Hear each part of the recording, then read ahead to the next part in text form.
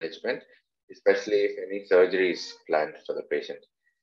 Patients with hypothyroidism are likely to have either autoimmune thyroiditis. So in India, of course, you have Hashimoto's thyroiditis is the most common cause of goitrous hypothyroidism, we call it. And malignancy also may be associated with hypothyroidism. Again, here there are some unusual situations that you can run into. You can have a thyroid cancer with hyperthyroidism. We saw that recently in a patient with metastatic follicular thyroid cancer. Rarely the distant mets, so if they're in the bone or the lungs or anywhere else, can be metabolically active. You can have increased peripheral conversion. So you do see all sorts of permutations and combinations, but nonetheless, very important to keep all of this in mind. It's also important to have a multidisciplinary approach. So if you do have a good endocrinologist you work with, important to keep them in the loop before you plan any management. If the patient is hyperthyroid, you have to control that before you plan any surgery. Otherwise, it can be quite challenging. Now, what are the signs of malignancy to keep in mind? So, of course, the history associated with malignancy. So, if you have a very young patient under 20 years of age, important to think of malignancy. Thyroid nodules in children are more likely to be cancer, differentiated thyroid cancer, than benign pathology. Or if you have a patient who's very old, over 70 years, also important to think of malignancy. Very often you can have an anaplastic change in a previous, in a either de novo, or you can have a malignant transformation into an anaplastic thyroid cancer. Male gender associated with malignancy more than the female gender. Any history of an increase in size or rapid growth, very important. Compressive symptoms, like we discussed, any dyspnea, dysphagia, or hoarseness of voice, important to keep in mind. Any childhood history of exposure to radiation. So this is important for papillary thyroid cancers. The use of radiation in childhood is a lot less now, unless the child has a cancer. I think in the previous era, radiation was used for a bunch of non-malignant indications. So there was a lot more papillary thyroid cancers associated with radiation, but now it's only usually in pediatric cancer survivors. And then if you have a family history of thyroid malignancies like MEN2 or the polyposis syndrome, so I'll touch upon that a little later in the talk. Important to think of cancer first and rule it out. If you have nodules that are larger than 4 centimeter in size, again, more likely to be cancer than non-cancer. Not always, but these are just contributory factors that may or may not help you evaluate the patient. Hard consistency in the thyroid nodule, important, more likely to be cancer than not. If it's fixed to the surrounding structures, that's a sign of local invasion. Any vocal cord palsy, immediate, you need to have a high suspicion of cancer. Any regional lymphadenopathy or distant metastasis, it's always cancer until proven otherwise. Now, when we look at the family history, there are certain things that we need to keep in mind. So if you have a patient with medullary thyroid cancer, of course, MEN syndrome is very important to keep in mind. So as you all know, there are multiple types of MEN syndrome and the clinical manifestations vary, but these are usually the medullary thyroid cancers that present at an earlier age and are more aggressive. So it's important not only to realize if the patient has an inherited mutation, it's also important to screen the family members. For papillary thyroid cancers, the syndromes associated with PTC can be Pendred syndrome, where you have goitrous hypothyroidism and deafness. You can have familial adenomatous polyposis, Gardner syndrome, or Peutz-Jeghers syndrome, which are usually associated with colonic polyps, but rarely you can also have PTC associated with it, so you need to keep it in mind. And for follicular thyroid cancer, you have Cowden's disease and a slightly rare disease called Bane and Riley-Rubalcaba syndrome. So that's associated with hemangiomas, lipomas, and rarely follicular thyroid cancer. Anaplastic thyroid cancer is very rare and aggressive, thankfully. Can be associated with Werner syndrome, not very common, but there is a link there.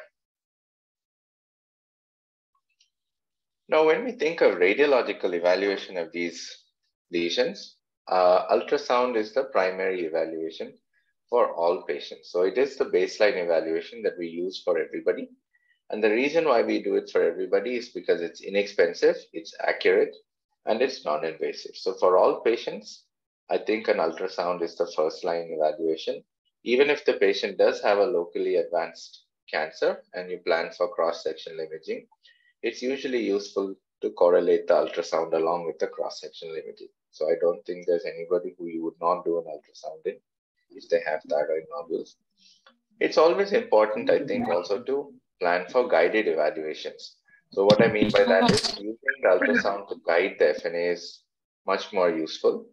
It ensures that the histological yield is better because very often these patients may have nodules that are clinically more apparent, but the less apparent nodules might be more suspicious for malignancy.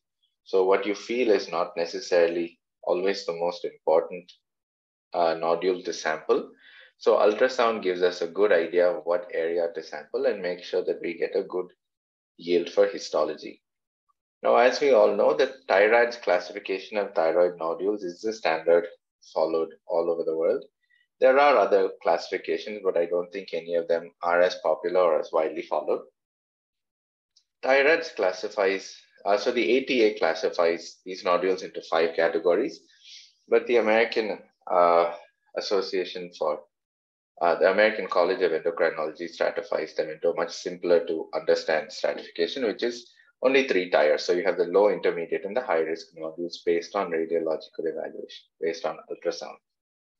So here, if you look at individual specific features, the sensitivity is quite low. But as you have more and more features associated on ultrasound, the specificity increases significantly. So what I mean is if you have a single feature on ultrasound, it may not be diagnostic. But if you have more and more suspicious features in combination, these are much more specific for cancer. So the ones that are best amongst, I'll walk you through the TIRAD's classification, of course. But the ones that probably have the best yield for malignancy is if your nodule has irregular margins, if there are microcalcifications, and if the lesion is taller rather than wide. So these have the highest specificity.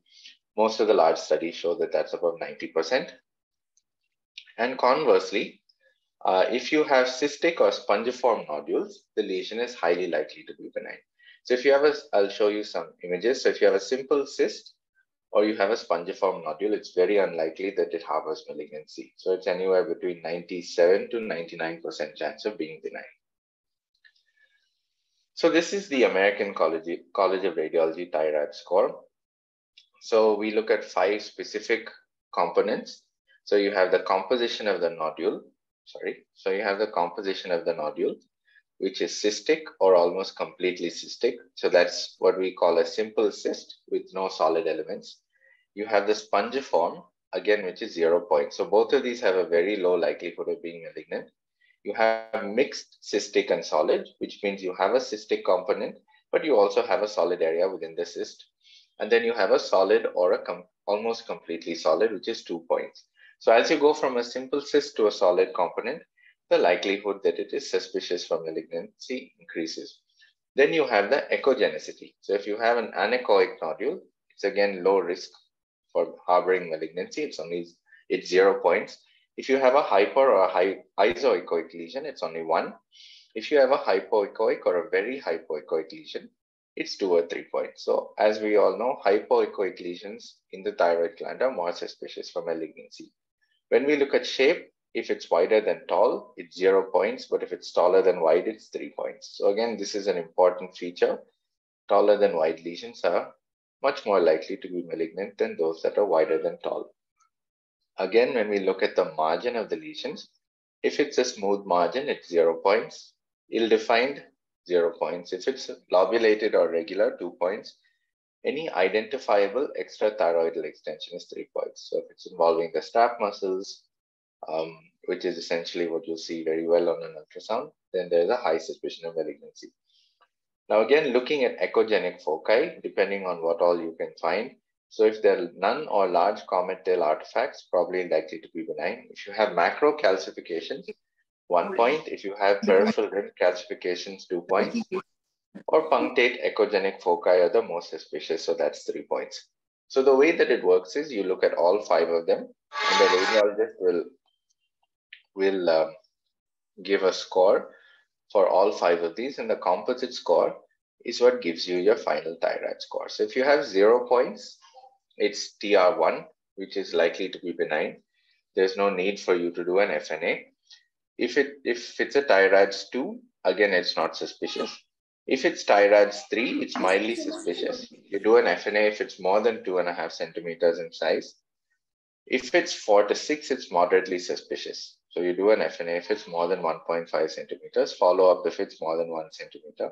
If it's 7 points or more, it's highly suspicious for malignancy. So anything over 1 centimeter with the TIRADS 5, you should do an FNA, follow up if it's greater than equal to 5 millimeter. So the point here is if it's less than a centimeter, even if it's highly suspicious, you should probably follow it up, because the likelihood of getting a good diagnostic yield from a lesion that's less than 1 centimeter in size is quite low. So these are some of the images that were described here. So this is a simple cystic lesion, very smooth margin. So this is very likely to be benign. Okay, 99% chance of being benign. This is what we call a spongiform nodule. So this is what it looks like. Again, 97% or more chance of it being benign. Partially cystic, no suspicious features. So you do have some solid component, but no suspicious features. This is low suspicion. So you have a hyperechoic. You can see the echogenicity of the contents of the nodule, but you can see a solid regular margin. This is isoechoic. So if you look at these two echogenicities next to each other, you understand what they mean. So this is a partially cystic with an eccentric solid area. So this is the eccentric solid area that you can see, but again, doesn't really look suspicious. Now, when you look at intermediate suspicion, 10 to 20% chance, you have a hypoechoic lesion with a solid regular margin, and a hypoechoic and another lesion which is hypoechoic with a solid regular margin. Now, when you look at the highly suspicious area, so these have a higher than 70% chance of malignancy. These have a higher than 70% chance of malignancy. So here you have microcalcifications in a background of a hypoechogenic nodule, and you can see that the margin is irregular here. This is again a hypoechoic nodule with irregular margins. The margins are not well delineated. This is taller than wide, right? So you can see the shape difference. Here again, you can have this is a hypoechoic nodule with interrupted rim calcification. So you can see that there is calcification in the peripheral part of the nodule, but it's interrupted with a soft tissue extrusion. So it looks like it's involving the surrounding areas.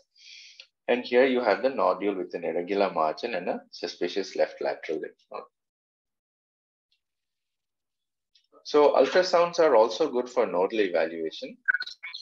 Now, as far as the lymph nodes go, if the size is more than 1 centimeter, or the Solbiati index is less than 2. So this basically tells us if the lymph node is rounded. It's a ratio between the least and the highest. It's a ratio between the least and the highest measurement of the lymph node. So if it's less than 2, if there are punctate calcifications, if the lymph node has mixed echogenicity, a loss of fatty hilum, or any peripheral hypervascularity, it's quite suspicious for harboring nodal metastasis. So if you see punctate calcifications in the lymph node, it's likely that you'll see calcifications in the thyroid primary as well. So that's something that you can look at. So if you see a lesion with suspicious microcalcification in the lymph node, you can take a closer look at the thyroid. You may find the primary. Something new here, relatively new, is elastography, which basically is an index of the tissue stiffness. So normal thyroid tissue, of course, is less stiff. Malignancy is more stiff. So there are some studies that have shown that elastography can improve the diagnostic yield of ultrasound and the accuracy in predicting malignancy. But this hasn't been consistent. There was one study that showed it was around 33%, so comparable with microcalcifications. But there are also studies that showed that it hasn't been as useful, and there were a lot of false positives. So it's not used in many centers, and we still don't know whether how much value it adds over conventional ultrasound. Now, when exactly do we look at cross-sectional imaging? So ultrasound for thyroid nodules that are restricted to the thyroid gland with limited nodal disease should be enough, but we have to look at cross-sectional imaging when there's clinical suspicion of advanced disease. And what do we mean by advanced disease? It can be an invasive primary cancer, or it can be bulky extensive nodal disease. So for both of these, cross-sectional imaging is indicated. It helps us plan management better, especially for planning to operate these patients. It gives us a good idea of what to expect. And it's always very important to be prepared. If it's likely that your thyroid lesion is going to involve the larynx, the trachea, the esophagus, if it's likely to involve one of the vessels, the internal jugular vein, or the carotids, it's very, very important to be prepared to either repair one of these structures or to sacrifice them as required. So it's important to go into surgery having a clear idea of what you plan to do, what you're planning to resect, and if you have to repair or reconstruct. So CT and MRI are both good. They have advantages and disadvantages. CT is preferred very often because it has a shorter acquisition time. Older patients especially are not able to do MRI. They keep swallowing, so you have swallowing artifacts. MRI is more commonly associated with claustrophobia. So many people still use CT, even though MRI has a little better soft tissue delineation. Previously, the conventional teaching was don't do CT with iodinated contrast because the patient is going to get a radioiodine scan. It can interfere with that. There was also a small risk of hyperthyroidism in these patients due to iodinated contrast, but most of those fears are unfounded. So if the patient requires a CT scan, if they would always do it with contrast, if you do a CT or MRI without contrast, it's not likely to be of much value. So always do a contrast scan. If the patient is going to need radioiodine, you can defer the radioiodine scan by between 4 and 8 weeks. You can test to make sure that the urine iodine levels are normal by then, and then it's safe to go ahead. So the interference from a contrast CT 4 weeks down the line is not likely to be a problem. So here, what we look at specifically, we can look at the infraclavicular area. So if you have bulky lower level neck nodes, you can look at the retropharyngeal area. Again, this can be involved because of a large thyroid gland. It's not uncommon for the thyroid to get enlarged and go into the retropharyngeal area. It can go into the parapharyngeal area, again, bulky nodal disease, and mediastinal regions. So if you have a large thyroid gland that's extending into the mediastinum, it's very important to be prepared to manage this. If the patient needs a sternotomy, it should be planned ahead of time. The patient needs to be counseled and optimized. All of these things are very important to ensure good outcomes. Now, when we go to radioiodine, there's no role for radioiodine in a patient who's euthyroid.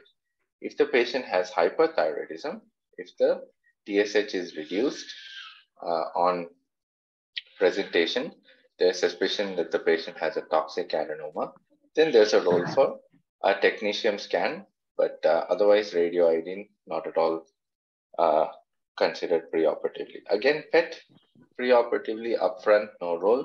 Possibly in anaplastic carcinoma, there's a role if you're suspecting distant metastasis because you can image the entire body at once.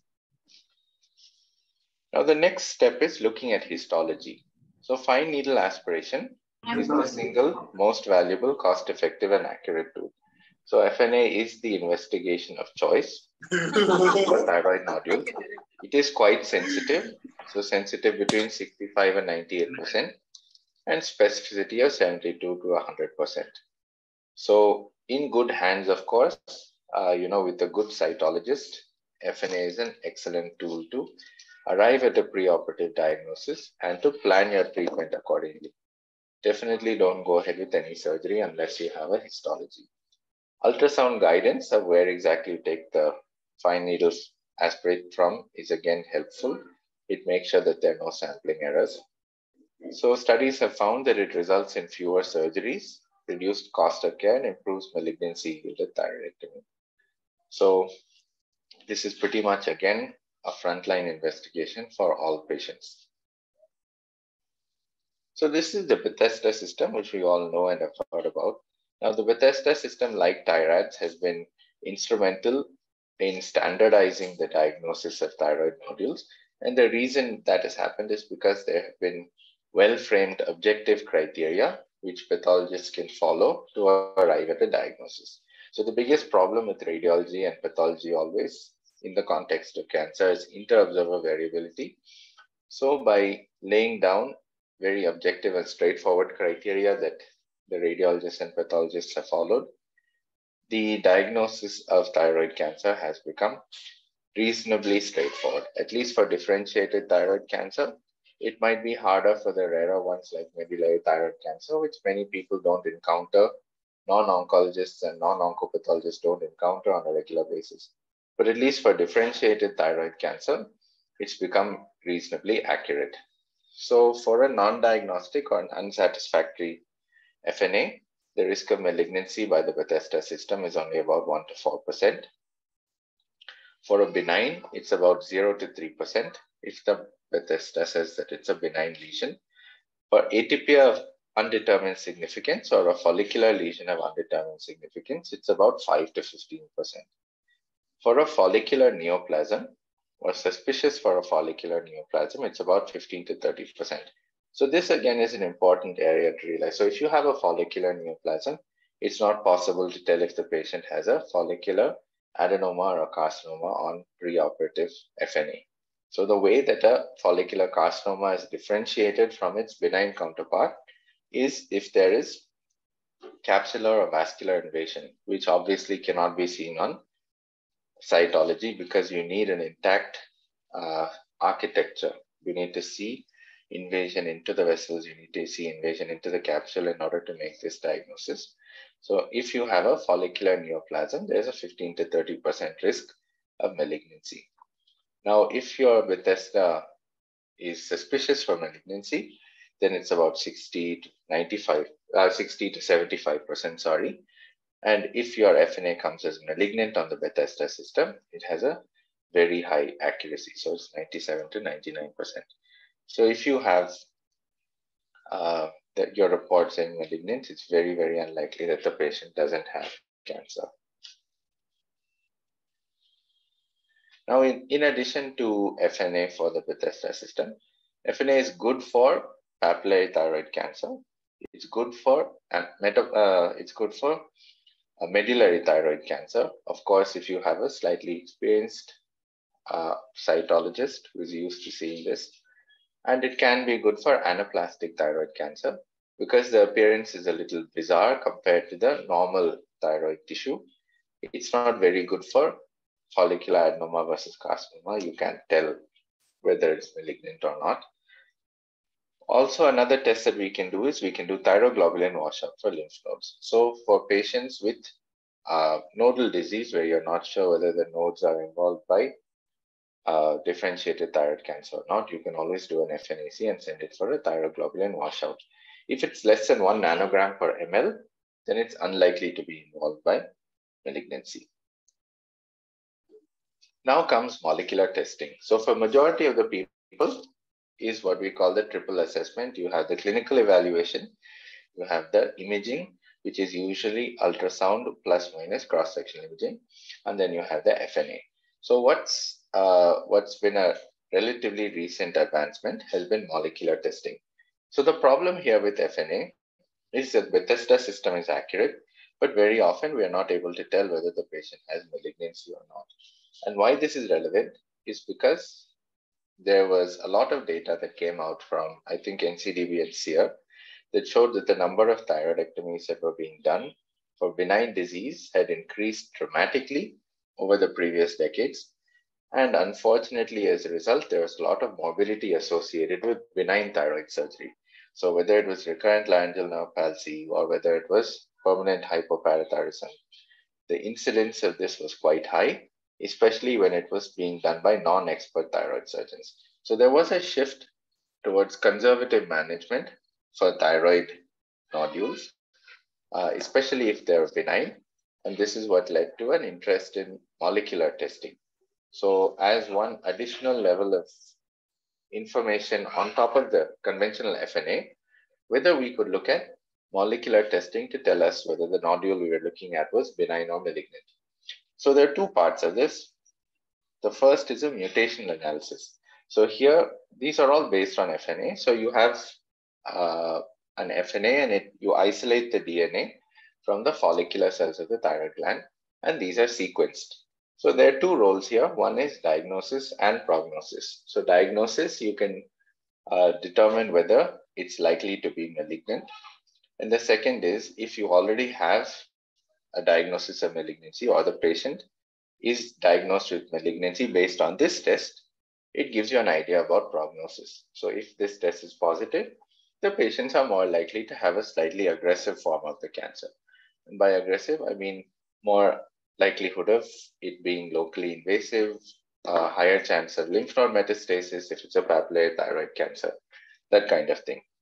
So for papillary thyroid cancer, specifically what is looked for is red PTC and BRAF rearrangements.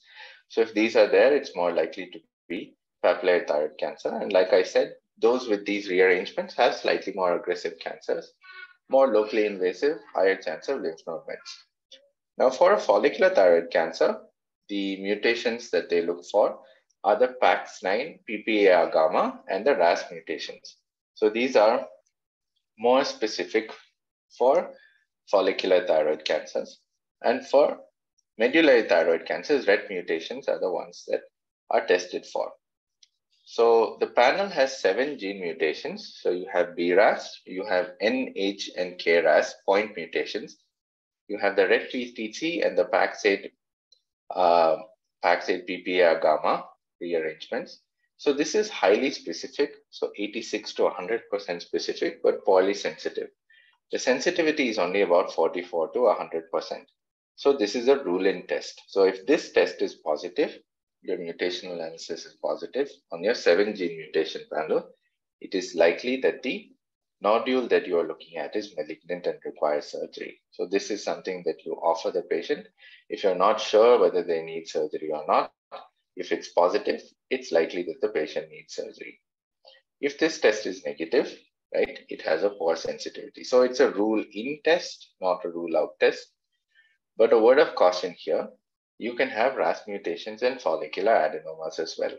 So compared to the red PTC and compared to the red mutations, RAS mutations are much less specific for follicular carcinoma. The second one is a gene expression classifier. So this is a proprietary algorithm of 167 genes. The company is Afirma. So here, this looks at the mRNA for the benign genes. So this has a sensitivity of 92% and a negative predictive value of 93%, but a low positive predictive value and specificity. So again, this looks at 167 genes. It's proprietary, so we don't know all of the signatures that they're looking for. This is a rule-out test. So if this test is negative, it's a high chance that the patient doesn't have cancer and we can avoid surgery. But there's still a 5% risk of a false negative here. So the issue with molecular testing primarily is the cost issue. In India, they haven't picked up because they're quite expensive. In many cases, the test costs more than surgery. Abroad, they're still popular. Not all of them are covered by insurance and things like that. There's significant interest in looking at cheaper, more specific tests to reduce the incidence of unnecessary surgery. Still haven't caught on. Not sure where exactly they fit in the clinical management for a patient. Now moving on to treatment. So since this is management of thyroid nodules in general. I'm just going to give you a brief outline of treatment. Don't have too much time to delve into it. So for a toxic adenoma or a toxic multinodular goiter, surgery is the most common treatment. The reason why surgery is the most common is because it's effective. It only has a 1% failure rate. So patients undergoing surgery for a toxic adenoma or multinodular goiter, recurrence rate, so likelihood of patient developing recurrent symptoms is very low. Whereas radioiodine, when it's administered for toxic adenoma or a multinodular goiter, is almost 20%. So only 80% of people are treated effectively with one dose of radioiodine. Radioiodine is preferred in patients with advanced age if they have comorbid illnesses, if they're unfit for surgery or they refuse surgery, if they have a previously operated or radiated neck, and the absolute contraindication is pregnancy. So a woman with pregnancy obviously can never receive radioiodine therapy because it's teratogenic. So here surgery would be the preferred choice unless the patient is unfit or absolutely unwilling for surgery. The dose required for ablation here is quite high. So if it's a young patient, we are definitely worried about the risk of a second primary tumor associated with radioiodine. So we'd be very, very cautious about offering ablation in that setting. Now for papillary thyroid cancers, for a lesion that is less than 1 centimeter, it is a little difficult to diagnose these. However, if you have a good ultrasonologist who can get you an FNA on a lesion that's less than 1 centimeter, these are called micropapillary thyroid cancers. So these patients can be offered either observation or surgery. So Ito had a long-standing, had a long cohort where he followed up patients with micropapillary cancer, and he showed that it was acceptable to follow them up with close observation. They may not always need surgery. So observation, if you have the right patient who you can follow up, keep a close eye on them, then observation may be a good option in them. Otherwise, surgery is a good option in them. If you have a lesion that is 1 to 4 centimeter in size, the perennial debate is hemi versus total thyroidectomy. So the thought process here is that in patients with hemithyroidectomy, the incidence of complications is less. Obviously, you can injure only one recurrent laryngeal nerve, and hypoparathyroidism is not an issue, and hypothyroidism long-term is not an issue. So the tendency is to do less aggressive surgery for papillary thyroid cancer because the outcomes are so good. However, a word of caution here, it depends on your ability to follow up the patient and how compliant the patient is. So I think personally for me, the policy that I follow is I discuss both options with the patient. And in an Indian context, there are very few patients who are willing to undergo hemithyroidectomy. The issue also here is completion. So if you have high risk features that warrant a completion thyroidectomy, you might have to go back within 2 weeks and do a completion thyroidectomy. So if it turns out to be a multifocal papillary thyroid cancer, or if you have, say, LVI, vascular invasion, or if you have extrathyroidal extension. So the incidence of that in the Indian scenario can be a little high. There was a study published from Amrita that showed it was upwards of 50%. So 50% of patients who are eligible for hemithyroidectomies based on the size criteria may end up having to undergo a completion thyroidectomy. So still an option, but probably not for every patient. If you have a patient with a lesion more than 4 centimeter in size, total thyroidectomy obviously is your treatment of choice. There's no role nowadays for near total thyroidectomy or anything less than that. It is not oncologically sound. When do you address the central compartment with a neck dissection? So if it's a T3, T4 disease, you should address at least the ipsilateral central compartment. If you have lateral compartment disease, again, you should address the central compartment. It's very unlikely to have occult lateral compartment disease. It can happen, but it's not likely. Or if the management is likely to change with your central compartment. So all of these are from the ATA guidelines, fairly straightforward and standard. If it is an invasive papillary thyroid cancer, it's involving the larynx, it's involving the trachea, it's involving The esophagus, if it's involving one of the vessels, the sternocleidomastoid rarely, or the staph muscles more commonly, you should always aim for an R0 resection. So an R0 resection is the treatment of choice wherever possible. So aim for an R0 resection, but plan your resection appropriately so the patient doesn't end up with a lot of morbidity, and so the patient is mentally prepared for what comes next. Always important to plan and counsel your patient well. If the patient requires radioiodine therapy, that obviously is also indicated. So the risk stratification as per the ATA is a good idea here as to whether the patient needs it or not. So again, the appetite for radioiodine therapy seems to be less nowadays. And the reason for that is because of the risk-benefit ratio in low-risk cancers. Now, obviously, in high-risk cancers, there's no option to omit radioiodine therapy. But for low-risk cancers, we have to look at the risk-benefit ratio. So what is the likelihood that the patient will recur or die if we don't give them radioiodine therapy versus what is the risk from radioiodine therapy, which is that of a second malignancy associated with radioiodine therapy. So that is something we have to balance out, especially in the younger age group. So I think, again, this is something that you need to discuss with your patient. You need to discuss with the rest of your team and take a call on. So the appetite for remnant ablation in low risk cancers also is quite low. For younger patients, lower risk cancers, you may not want to do remnant ablation. The advantage of remnant ablation is that you can do post-operative monitoring with thyroid globulin levels because you've ablated the remnant. But the issue there is that you have the risk of second malignancies associated with radioiodine in patients who may not actually require ablation. So again, this is a little bit of a nuanced area. Still a lot of space for studying risk stratification and personalized treatment. Radiotherapy, there's a role only in gross residual disease, no other role for radiotherapy. Now for follicular carcinoma thyroid, if we have an FLUS, most of us would do a diagnostic lobectomy. If it comes as a follicular carcinoma, then we go back in within 2 weeks and do a completion thyroidectomy. So that's the standard practice. No neck dissection in a conventional type because, as we know, it doesn't spread to the lymph nodes. It has hematogenous spread and distant metastasis.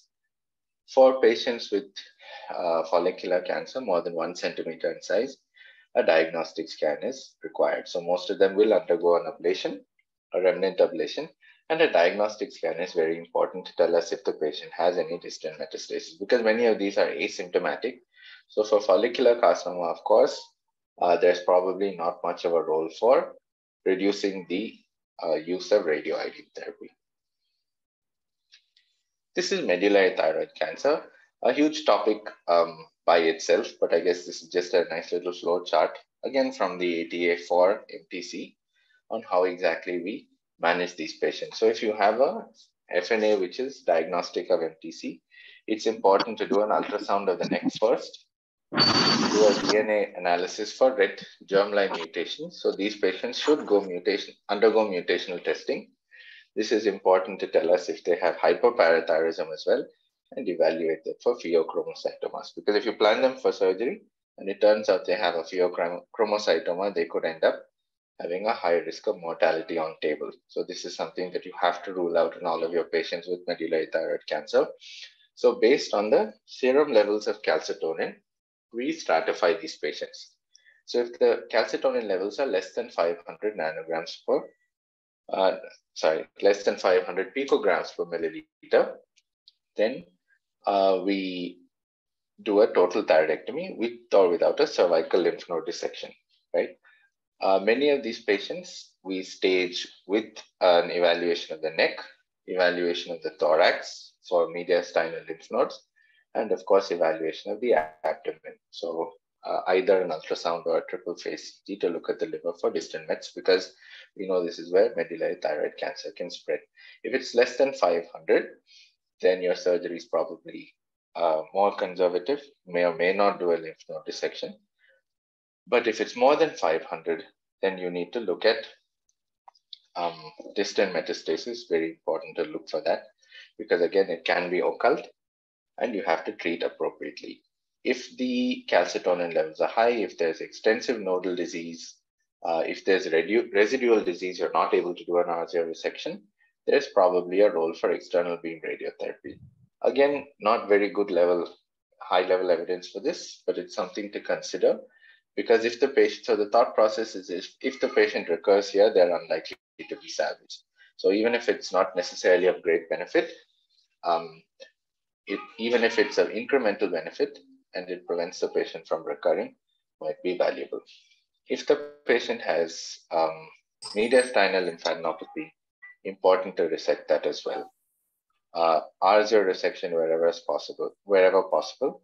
If the patient has distant metastasis, then you treat them with systemic therapy. So with TKIs, or put them in a clinical trial. Anaplastic thyroid cancer, one of the most aggressive cancers in humans. Whatever you do for these patients, unfortunately, 1 year survival is around 20%. So surgery here is an option only if R0 resection is feasible. So not many of these patients come with resectable anaplastic thyroid cancers. You're lucky if you get a patient who is resectable. Very often it involves everything, whether it's a larynx, trachea, esophagus, prevertebral fascia, carotids. So no value in doing an R1, R2 resection. Absolutely no idea. No idea why you would do this, because these tumors grow very fast, and it's likely that the patient could even have a recurrence before they go home. So the idea here behind surgery is not necessarily to improve survival. We are not quite sure if surgery improves survival because we don't have very good data on this. But quality of life definitely is the thought process here. So if you can reduce all of the disease, if you can remove all of the disease with an R0 resection and give the patient adjuvant therapy, even if they die of distant metastasis, the quality of life is far better than a person who dies with local disease, local regional disease, because that is a miserable death associated with a lot of suffering. So adjuvant therapy here, again, some people have used cisplatin, some people have used doxorubicin, some people have used conventionally EBRT, some people have used hyperfractionation. All case reports, small series, different ranges of survival. Something a little more encouraging has been targeted therapy. So if the patient has BRAF mutations, dabrafenib and trametinib have been used. Some patients have good outcomes with this. So patients who do respond well, and they've had durable responses, which is excellent news. Not something that we saw in anaplastic thyroid cancer before this. And of course, for PD-L1, nivolumab and pembrolizumab have been used. Again, not a great deal of patients, but some encouraging use. So I think that was just a broad overview. Hope I gave you some idea of what the thought process is while evaluating these patients. Happy to take any questions, doubts, comments. Thank you, Dr. Narayan. Wonderful lecture. I think you made, actually, it is a very long topic and you made it quite small and explained it so well. So request if anyone has any question, can directly ask also. So one question, Dr. Narayana, I have that how often do you do radionuclide scan nowadays? Hello? Yeah, sorry, I can hear you. How often do you do? Radionuclide scan nowadays for your thyroid nodules. As in pre-operatively? Yes, pre-operatively, right. Almost never. So unless the patient has hypothyroidism, we would never do that actually. Yes. I think that's an important point, because I think our earlier learning was like that it was one of the important component of pre-op investigation. But nowadays we have to select the case and we have to do it only for the hyperthyroid cases. So I think, Dr. Narayana, there are two cases in the chat box, two questions in the chat box. If you could please take them. Why is the minimum surgery in thyroid hemithyroidectomy? Why not wide excision with margin like in CA tongue? Yeah. I think that's an interesting question. I don't have an answer for that, but what my thought process would be that removing the one half of the thyroid gland is a standardized operation, and we are likely to execute it well. So you have the superior pedicle, you have the inferior pedicle, you have the middle thyroid vein, and if you go through the isthmus, it's probably a bloodless reproducible operation. I don't know if you could do a wide excision like in see a tongue, but I think a hemithyroidectomy is a standardized operation that we can all do in a repeatable, neat fashion without much bleeding, without much morbidity. I don't know if we could manage to do that like a wide excision. Yes, I agree completely.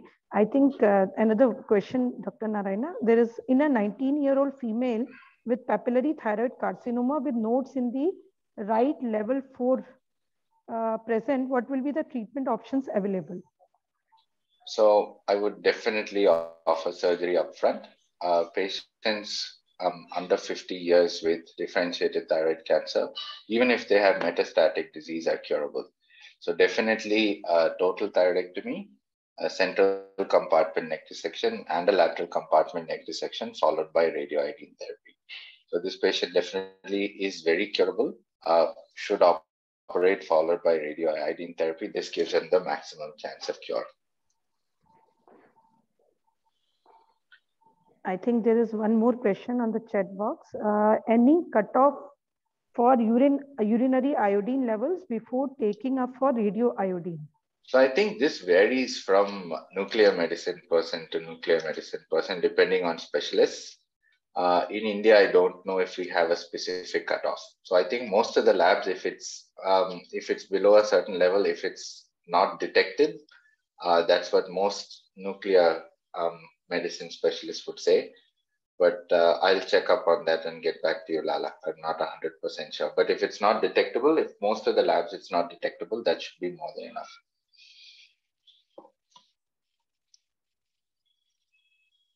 Post-op, how often do we do iodine scan? Iodine scan. So I think this is where the dynamic risk stratification is very important.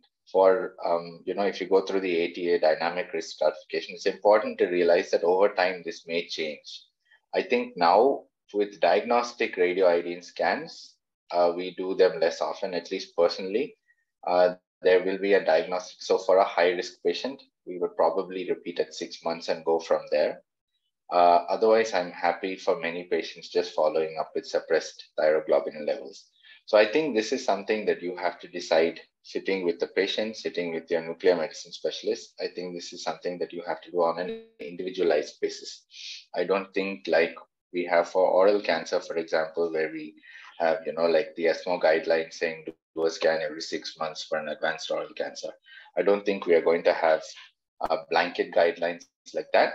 I think as time goes, most of the recurrences happen within the first 18 months. 80% recur within the first 18 months. So after that, as long as your TG levels are low, your ultrasounds are fine, I think the number of radioiodine scans you do can drop down drastically.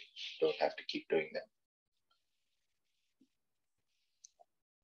There are lots of questions. On radioiodine. Radioactive iodine scan and ablation therapy. So it's a dose, right? So basically the dose of radioiodine used is what's important. So if it's a low dose scan, the idea is it's a diagnostic scan. It shows you if there's any uptake anywhere else in the body, and the ablative dose is obviously higher. So 100, 150 millicuries is the standard ablative dose, but your diagnostic scans are much lower. So the idea is basically many people may even omit the ablation. So you do the diagnostic scan initially. If the diagnostic scan is not showing disease, then don't ablate. Hi, it was a nice presentation. Hi, thank you. It was a nice presentation. But I just had one. I wanted to know actually that do you routinely in-house review your FNAs, which if they have been done from outside? Do you have your own set of database which you're maintaining to predict the Batista staging, or any experience on that, or do you take any from a reputed lab? How do you generally go about if it is basically whenever there is Batista 3 to 4? I think that's a very good question. If you have a patient with a Bethesda 3 or 4, you're not sure, do you proceed based on that? I think there are two aspects to this. One is how well does the Bethesda fit with the rest of the patient? What are the clinical features? What are the ultrasound features? Very important. Second thing is, I look very carefully at whether it was ultrasound guided or not. For me, that's a bias. I'm not 100% sure whether that's something everyone should follow. But if it's a guided FNA, I'm more likely to follow it. If it's not a guided FNA, I'm less likely to follow it, more likely to repeat it. My threshold for repeating is quite low. So if it looks like a malignant lesion, it's quite typical of malignant lesion, both clinically and on ultrasound, I may not repeat. But if it's more benign and I want to observe, then I would repeat, because our cytopathologists are very good. So I'm very comfortable with going whatever they say. So if I'm going to intervene and it's clear that I need to intervene, then I may not poke the patient again. But if I'm more likely to observe, but we haven't been doing, to answer your question, we haven't been doing that in a structured fashion. Probably we should be doing that. Interesting to look at. So Dr. Narayana, just to add, at TMH, usually we see that usually if it is a like inconclusive, or then usually we also go ahead and do a repeat FNA. Yes. But usually in cases of AUC where we know they have been able to get enough cells and still they have not been able to make the proper diagnosis. So in those cases, usually we also go ahead and do it depending upon the clinical and radiological findings. When in fact, like in your previous answer, you already said it is at least has to be minimum of hemithyroidectomy. So the standard surgery almost remains the same. Correct. I'd agree completely. Yeah, so I think there are other 2-3 more questions. Lot of questions, Dr. Narayana, for your class. So that means it's good or bad? I don't know. Yeah, it's very good. It's very good. Very good. So students are very much interested. So can you please take, so when do you prefer to address level 1 in thyroid cancer? So only if it's involved. I have seen a few cases with submental lymph nodes and things like that. That was a little bit of an unusual case that we managed. That was thyroid, that was PTC in a thyroglossal cyst. You don't see level 1A commonly involved. I have seen a few cases with 1B. So I would always look at the scan. So if the patient has contiguous lymph node involvement, it's likely that it's involved. You can always do an FNA of the 1B to make sure that it's actually that and it's not a reactive node. The textbooks say that 1 is almost never involved with thyroid cancer, but we have seen cases with 1A and 1B. So the 1A, the only case I've seen with 1A was when it was a PTC arising in a thyroglossal cyst that had spread to the submental lymph nodes. 1B, I've seen a few patients with it. So if you're doubtful, get an FNA done and address it if it's involved. So only if it's involved and you have a suspicion that it is involved, either with contiguous lymphadenopathy on the ultrasound, or if you're doubtful, do an FNA of the node. Usually you'll get a good answer on that. Hemi or total thyroidectomy for 60-year male with Bethesda 4 for 3 centimeters and other side a TR3 nodule of 1 centimeter. So I think this is probably not a very good patient for a hemithyroidectomy unless it's a very compliant patient, unless they are willing to undergo a completion and they are not very worried about follow-up and cancer. So I think these are probably the cases where the patient-related factors are very important. How likely a patient is to come for follow-up, because the idea here is that if the patient, for example, develops a thyroid cancer on the other side, or they recur, that you intervene. Now, unlike squamous cancers, for example, when the patients recur in differentiated thyroid cancer, you have enough of a lead time to intervene. But as long as they follow up pretty well. So I would say that 9 or 8 times out of 10, it would be a total. The 2 out of 10 times where we would consider hemi would be either if the patient was quite high risk, or if the patient was a very compliant, sensible patient, willing to be kept on close follow-up, not worried about, not much cancer phobia and things like that. So I think it's going to be a little different for everybody, but you need to have discussions with the patient to understand what they want also. 69-year-old asymptomatic male, anti-TPO is high, 166, TFT is normal, has solitary nodules 7.5 millimeters into 6.2 millimeters on ultrasound. Triad score category 3, how to proceed? Nodule is hypoechoic on left lobe. So I think observing this patient is reasonable. IATA says that if it's less than 1 centimeter in size, don't stick a needle in it. I think it's reasonable to follow up this patient carefully. Because all of those hypoechoic, all of the Thyroid's criteria, you have to realize that they become a lot more subjective in smaller nodules. If you have a nice big nodule and you have the Thyroid's criteria and you apply them as they're meant to be applied, the diagnostic yield is a lot better. As the nodules get smaller and smaller, these features are harder and harder to appreciate, and as a result, your ability to accurately interpret them comes down. So you may get that wrong. So I would say reasonable to follow up patient. So I think, thank you, Dr. Narayana. Lot of questions. You answered them one by one very patiently, and we are really thankful to you. And with this, I think we'll conclude today's lecture. And just to update, tell the residents and the participants that we'll be having one lecture on nucleotide scans also subsequently. So I understand that there is a lot of questions on radioiodine part, and we'll definitely take on that also. So with this, I once again thank you, Dr. Narayana. Thank you, ma'am. Thank you. Really enjoyed this.